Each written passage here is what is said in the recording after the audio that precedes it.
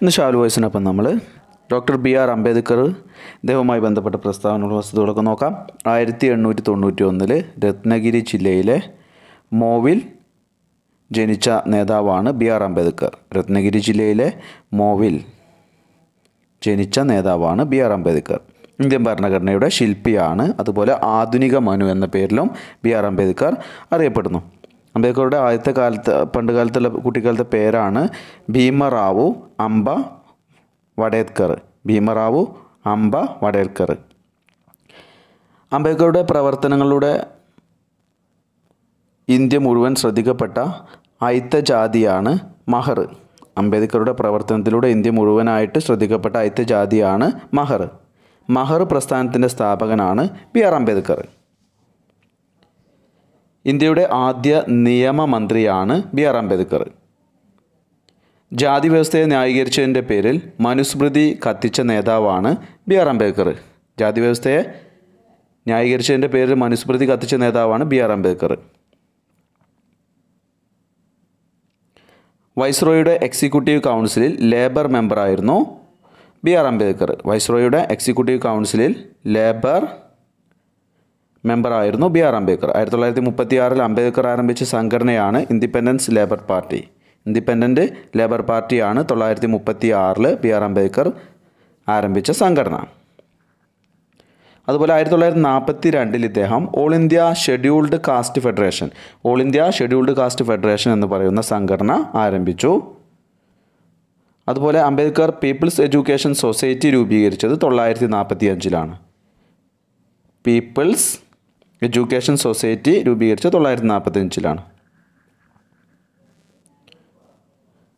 ഭരണഘടനാ നിർമ്മാണത്തിൻ്റെ കരട് കമ്മിറ്റിയുടെ അധ്യക്ഷനായിരുന്നു ഇദ്ദേഹം. ഭരണഘടനാ നിർമ്മാണത്തിൻ്റെ കരട് കമ്മിറ്റിയുടെ അധ്യക്ഷനായിരുന്നു ഇദ്ദേഹം.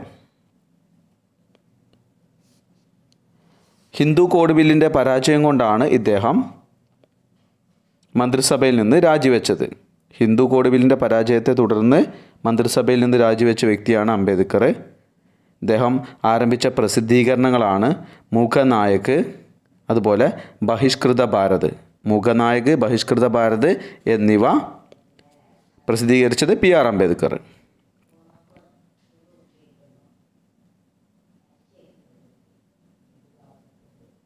ഇദ്ദേഹം ബുദ്ധമതം സ്വീകരിച്ച വർഷം ചില പരീക്ഷയ്ക്ക് ചോദിച്ചു കണ്ടിട്ടുണ്ട്. 1956 ഇദ്ദേഹം ബുദ്ധമതം സ്വീകരിച്ചതും അതേ വർഷം തന്നെയാണ് അദ്ദേഹം അന്തരിച്ചതും. 1956 ബുദ്ധമതം സ്വീകരിച്ച വ്യക്തിയാണ് ബി.ആർ. അംബേദ്കർ.